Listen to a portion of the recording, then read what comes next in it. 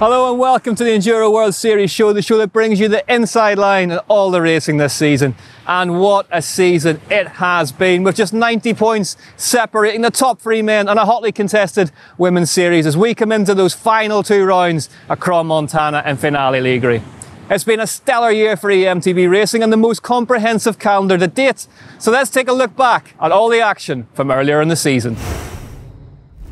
The 2022 EWS-E season picked up where it left off in the hills of the Tweed Valley in Scotland.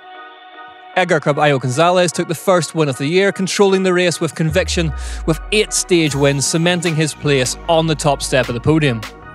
Italian Andrea Garibo took second after a solid performance all day, and Welsh rider Lee Johnson took third. Laura Charles bettered Gonzalez with 9 stage victories and the race win, followed by Tracy Mosley in second and breakout Italian Alia Marcellini in third. Round 2 headed to the Austro-Slovenian border as riders raced 7 stages across the two countries. Drama in the women's field as series leader Laura Charles was out with a mechanical.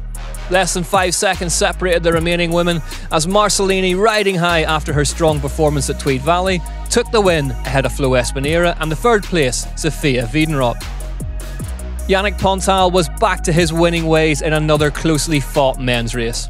Thiago Ladera crossed the line of the final stage just 2.22 seconds back, narrowly beating Carballo-Gonzalez to the second step, as the Spaniard came in 2.61 seconds behind Pontal's time after 35 minutes of racing.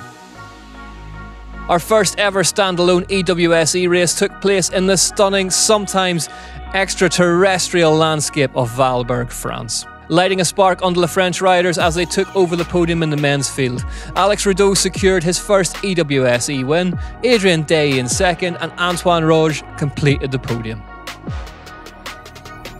More drama in the women's as Isabelle Cordelier suffered a horrific foot injury, forcing her retirement, and Alia Marcellini was also out due to illness, leaving Laura Charles and Flo Espinera to battle it out over the remaining stages. Espinera was thwarted again as Charles took first place off the Chilean. Despite this, the consistent Espinera leads the overall as we come into the final 2 rounds and will surely be on the hunt for that elusive win. The men's overall is all to play for, just 90 points separate Pontal, Gonzalez and Garibo. Will it be the winner of the first ever EWS-E to take the title? The Spaniard, hot on his heels, or relative newcomer to the sharp end, Andrea Garibo? With only 2 rounds remaining to race, it's all to play for.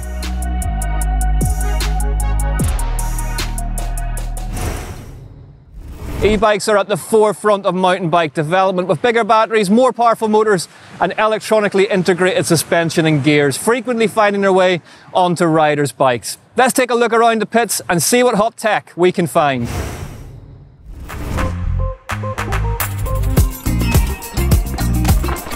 Even though it was the final race of the year, that doesn't mean that there wasn't some exciting tech on show during EWS-E in Finale. The Bosch Performance Line CX motor is one of the best around, particularly on the power stages of the EWS-E, where you get some of the most difficult climbing in all of mountain biking. So you might be thinking, if it ain't broke, don't fix it. Well, not one to rest on their laurels. Bosch have recently released the CX race version of their famous motor. Spotted on our bay of factory racing rider Edgar Carballo-Gonzalez's bike, the new motor has lost some weight, now coming in at 2.75 kilos compared to 2.9 on the standard model. While much of the spec between the CX Race and the standard CX remains the same, you now get an extra mode called Race, which boosts the pedal assist from 340% to 400%. If you want to learn more, there's a link in the video description to a full first ride.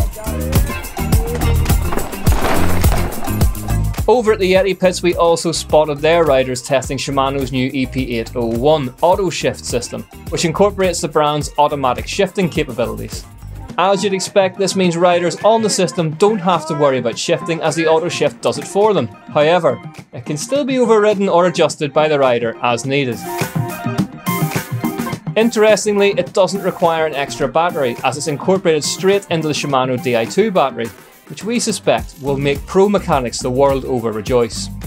Shimano were keen to point out that this exciting technology is still very much in the development phase, so don't expect to find it in the shops anytime soon.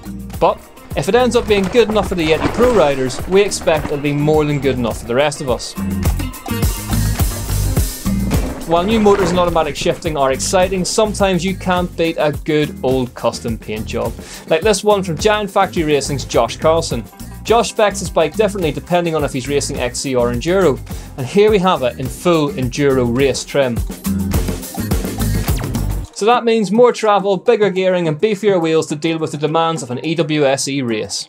I think the best part of my bike here for the EWS-E is the custom paint job. My Trance E Advance has an amazing gold and green paint job with a custom gold Fox 36 fork. It's got a couple of my national championship logos down here, which is super cool, and I'm very proud to race this bike and represent Australia and run the national colours for this 2022 Enduro World Series E season.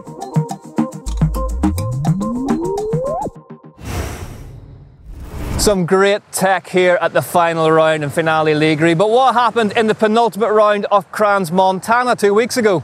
I sat down with Giant Factory Racing's Josh Carlson to find out. Josh, cast your mind back now, Switzerland, EWS-E, Crans Montana, brutally difficult race for you guys. Whoa, the changing weather, the treacherous conditions out in the hills, it was really, really hard to navigate. The rocks just became so slippery. As we came down the mountain for like stage 5 and stage 6, it definitely got a lot drier and a lot faster. But when we were up in the high alpine trails up there, it was really, really hard to determine whether there was any grip whatsoever. I mean, at the start of our third loop, Mick Hanna and myself and some of the other guys, we just physically couldn't ride. The dirt was so slippery, we couldn't even stand up. There's a lot of varied conditions. A lot of altitude as well. You're a lot of altitude, yeah. 2,500 meters at the top. And what you find with that, a lot of very cold, wet mornings. And then by midday, very, very hot. Trails are dry in difficult conditions. Does it affect e-bike racing more than regular bike racing when there's that lack of traction, there's that overnight rain, overnight moisture? Because you are relying on grip to climb up stuff. And for us Princess Little Pros, we're used to going last. So the e-bikes, we go first. So lining up for up on the ridge there in stage 2, very first thing in the morning, there was a bit of overnight rain. We really didn't know how stage 2 was gonna go. And going down there was just trial by error. You could let the brakes go, you get stuck in a rut, you just had to slap that thing and hold on for dear life. So it was definitely a bit of a wild ride to start the day. Sophia Wiedenroth taking her first win for Specialized. She's a racer who's really grown into e-bikes. She's found her niche there, hasn't she? Big time. And that was a great performance for her, and it's great for her confidence to come away with a win. And, you know, there was a lot of climbing which helped her, but she had to make it happen on the descents, and there was a lot of descending for that massive big mountain day. Yannick Pontal as well, he said all year long that he is going for the title, unrelentingly going for the title, very much in the Nico Villieu French mold of, I don't have to win every stage, I don't even have to win every race. Yep. I have to be on podiums. Yep. Took the win there. I mean, that was a huge piece in his World Championship campaign. Again, if you're consistent every round, regardless of the conditions, regardless of the track, you've got to be there every single race. And he put in a huge performance that weekend, which I think will seal him the deal. Flo Espinera heading for the title, you'd have to say. She's looking good for it, but hasn't won a race yet. Does that play in your head? Would you mean, like, a title's a title? Do you want to win one without having won a race? It's always nice to be #1 going into next season, and winning the championship is the ultimate goal. But as an athlete, as a rider, you want to win. Like, winning is what we all chase. And winning the championship is great, but when you're winning it by being consistent and you've never had that one big victory, it always just feels a little hollow. I mean, sure, it's going to feel great. If she does come away with the championship and doesn't win, she's still #1 and she is still the world champion. But if she can claim that very first victory, it'll definitely make it a little bit sweeter and just make it feel a little bit more special. Well, we're here in Finale Ligure. There are a lot of off-duty Enduro World Series racers floating about who might just fancy a little nibble at EWS-E, test the waters out, see how things work out. EWS-E has progressed so far in the last 2 years. Do you think we could see an EWS racer take the win, or has it become so specialist now that they're going to be all at sea? I don't think so. I mean, all the EWS guys come and watch our power stages and they're very intrigued to watch the EWS-E day. I mean, we do some massive days throughout the season, so a lot of them, their reaction is like, whoa, that's a little bit too much.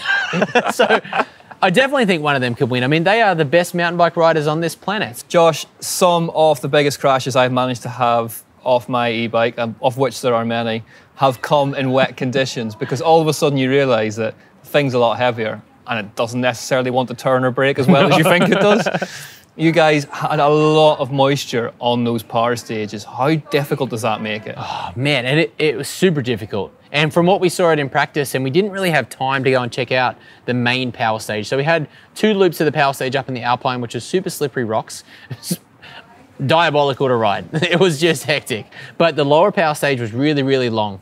And when we saw it in practice, there was a couple of lines we could take in the dry. The roots and rocks were dry and you could kind of make your way up it. But as soon as we got a whole bunch of moisture in there, it made some of the lines just practically impossible to ride. So all of a sudden on a very steep power stage, those time gaps just become catastrophic. So when you have one little dab, I missed multiple times, I had to run up the hill. So all of a sudden you are bleeding time in the overall. So when you make a mistake on a downhill stage, it's like maybe 3, 7, maybe 10 seconds at most. If you do that in a power stage, that can blow out to 20 or 30 or 1 minute. And all of a sudden your entire day is over. So it's very, very difficult to navigate. It's very difficult to go on the fly and just figure out what's happening, because you've got one line chosen.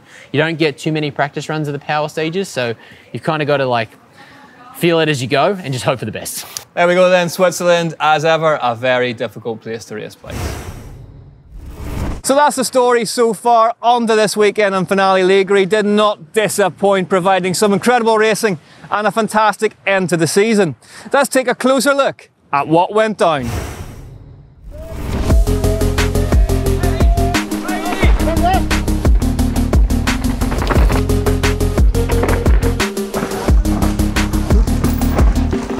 Well, joining me now, fresh from the field, fresh from a day's work, Josh Carlson. Josh, back in the top 10, how was your race? What a day. I mean, I'm very happy to finish back in the top 10. I had a couple of second and third and top 10 results throughout the whole day. Definitely cost myself a top 5 with the power stages. It's a big battle out there at the moment, and it's part of the evolution of the EWS-E. But, you know, to finish in the top 10 and hopefully squeak into that top 10 overall, it's a relieving way to finish a pretty long and tough season for sure. Let's talk about our winners then. Flo Espinera, great to see. She's been great all year. She's fended off all comers, but she said all year that she didn't really want to win a title without winning a race. Yep. And she's come to the last race of the season and absolutely smashed it. And what a way to go out. Like, I mean, every champion no one wants to win a championship without winning. Mm-hmm. I mean, it feels so much better when you can win a race, and then it feels like, it almost makes you feel like you earned it. You know, when you're consistent, it's great, and that's what wins championships. But it always feels nice to get that win in the bag. So for her to finish the season off with a win, and it's just the cherry on top for winning the championship. And again, she had to earn it. She had to earn it the hard way. Unbelievable. Now, a big story throughout the field in this race as well was the fact that we had a lot of off-duty Enduro World Series stars throughout both packs.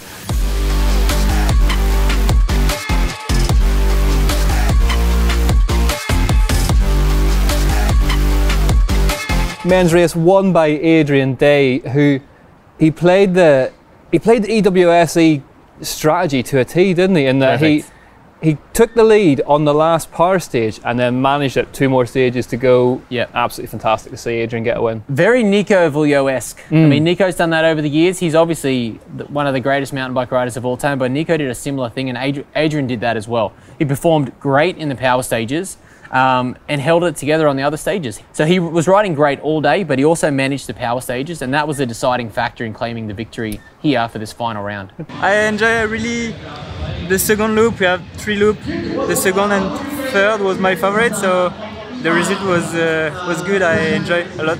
Two others, let's say, visiting EWS-E racers in second place. Hattie Harnden, Richie Rude. Yep. How did you rate them today? Great. I mean, Richie's Richie Rude. Like, of course he's going to perform well. And here in Finale, with this particular type of course, suits Richie to a T. But Richie's part of the Fat Key Club with me. So he's 80, 85, 90 kilos. He's a big lad. He's a big unit. Can ride a bike, one of the most powerful athletes in the world. Not just mountain bike riders, not just enduro athletes. He is a powerful, one-of-a-kind Every athlete. year, I forget just how big a guy he is. And you see him for the first time at the start of the season, and he's like a rugby player. He is. If people haven't met him before, that's maybe an easy comparison to make. He's just a big unit. It was a big day on the e-bikes. You know, I think we started at 8 and finished 3:30. So yeah, good time. Like, really good course here in Finale. Just You know, a lot of good tracks, tight, fast, rocky, and yeah, really enjoyed it. Ended up third, so that's pretty awesome. And it's one of the most dense fields of talent we've ever seen in EWS-E history, with so many riders finishing the season the last couple of weeks and coming across having an opportunity to race their e-bikes.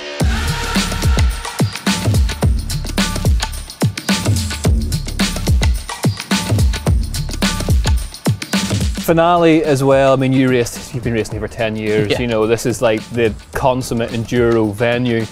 How tough was today's course by Finale standards? It was probably classically finale. I would say Francesco mentioned to me earlier last week that it was going to be a finale of old, reinvigorated for e-bikes, and that's exactly what it was. I mean, our loop one was super rocky, janky, hard, super fast. So if you were willing to send it, it was great. If you come undone, you were going to come undone in a big way. And then the second loop, we got out into the loam and some dirt out in the woods. So it was definitely some classics. It was a very Finale typical race day. And again, another fantastic finish to the season for one of our standard e-bike races. Now, I'm going to ask you, we do this traditionally for your man, woman player of the match. I'm going to pip you though, because it's the last one of the year, and you always say who I'm going to say. So I'm going to go first. And I'm going to say Tracy Mosley, never outside of the top 5 on the stages, apart from the first one. Former EWS champion, and she's just Timo, isn't she? She's just so impressive. Talent never leaves. I mean, she can say she's distracted and she's had a baby and she's been managing the team and all this stuff, but she is one of the greatest athletes we've ever seen. Mountain, men, women, downhill, enduro. She's been there, done that, and she's still performing now, and she had to earn it. You know, that course was brutal. There was a lot going on out there. There was a lot of risk, and for her to be so consistent throughout that entire day, with mechanicals and crashes and rocks and speed and spectators and dogs running out on the track. There was a lot going on. So for her to maintain that top 5 all day, yeah, man, I'm not mad about that decision at all. Who's yours then? I think Richie. I think Richie really impressed me. Richie definitely could have exploded here today with so many rocks and being such an aggressive rider. Another thing that catches a lot of normal enduro bike athletes out is being aggressive on the e-bike, because it can really get away from you. So he managed that well today, stage after stage after stage. The power stages did cost him a little bit, but he still performed really well on those power stages. So shows that there's some nice things coming from Shimano and their brand new motor, which is great. And I'm really, really stoked for that dude to come away with a podium in his first ever EWS-E race. And hopefully we can see a little bit more of Richie Root on the e-bike moving forward. Josh, an amazing set of results, an amazing set of rides up and down both top 10s, but what do you think today on the course was the deciding factor? Well, the terrain out in the hills was definitely difficult. I mean, it was very janky. It was very, like we mentioned, Finale-esque. So you had to manage your bike. It was very easy to go offline and just destroy your entire day. There was broken wheels, drivetrains, chains, all kinds of stuff. But the deciding factor today was the multiple power stages. So the first one was quite rocky and technical and reasonably short in power stage terms. Yeah. But the power stages out there in the hills, stage 7 or stage 6 and stage 10, they were pretty long, pretty steep, and they were a massive deciding factor today. There were some huge time gaps to be made up, and the riders who managed that well and were light enough and had the good equipment to perform well on those stages definitely made a big impact on the race. Guys like Tiago and Richie and Adrian, they put in good performances to maintain their positions and didn't sacrifice their results to put in on the downhill stages, but they were definitely the deciding factor in today's race here. Well, there we go then. What an amazing finish to the season. 2 new champions have been crowned here at Enduro Racing's spiritual home. Chilean rider Flo Espinera being one of them. We caught up with her before the race to see what makes the Pink Bike Academy alumni tick.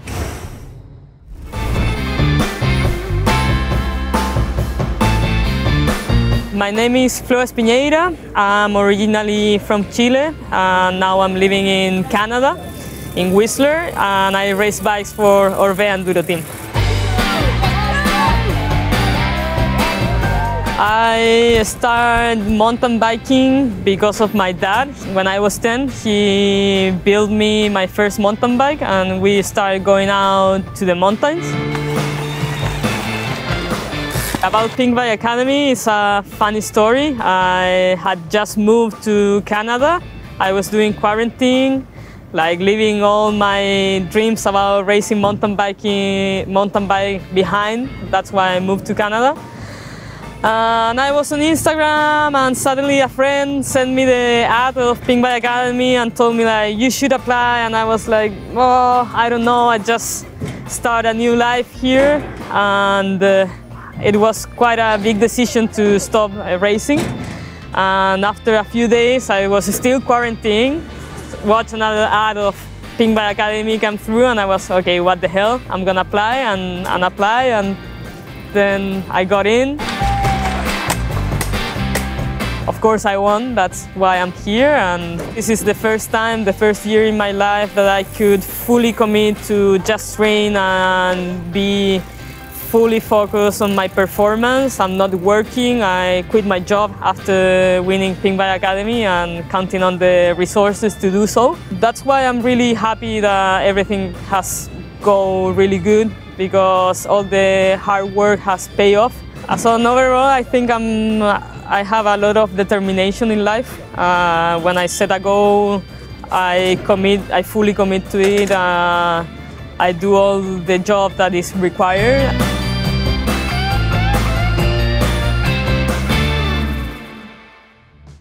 Being on the Orbea Enduro team, it's awesome. I always surprised on how this factory support makes a huge difference, not only in the resources, but also having the staff behind you, like counting on a team with Greg, the physio, Primos, the team manager, the mechanics. That takes a lot of things out of my mind, and then I can just be thinking about performing and deliver the best result I can. Yeah, being away a lot during the season has been sometimes harder than what I thought, but obviously during the season we start knowing more each other, and now by the end of the season we just feel like a huge family. And I think that's also really important when you need to perform. It's to feel comfortable with your team and to feel that you're with people that care about you, and we are a big family at the end of the day. With normal bike, the regular EWS has been way better than I expected. I never thought I could make a podium, and Whistler was just incredible. And my main goal for this season was to win the overall of e-bike racing. That was a big task because until this year I have never been in an e-bike. So I'm happy that coming to the last round I'm almost there. And I would love to crown this season with a good result tomorrow.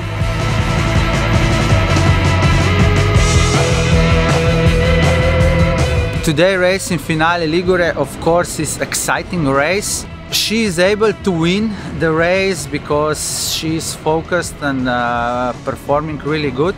And from this point we race today a little bit more tactically, and the win of today's race is not primary goal, because the goal is the championship, the season overall. Yeah, I've known how good she is as a rider for many years, probably talking back 6-8 years I guess now.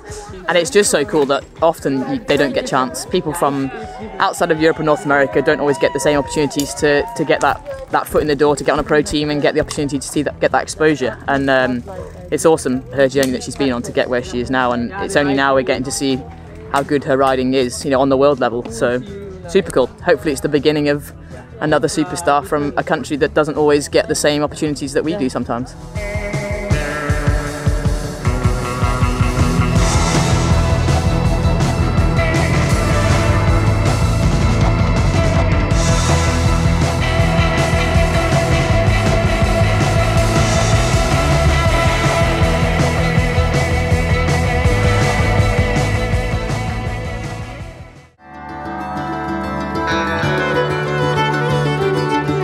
I feel that being on Pink Bike Academy and winning it, it was my second and last chance of being a professional mountain bike racer. And yeah, that's been awesome. I think that approach for me has given me a really good mindset for this season. Like, I feel I have everything to win, nothing to lose, and that's my main mental setup in every race. Like, you never know in life how things are gonna go, and being here is a gift, and I'm really grateful. I'm just gonna do the best I can and go full in.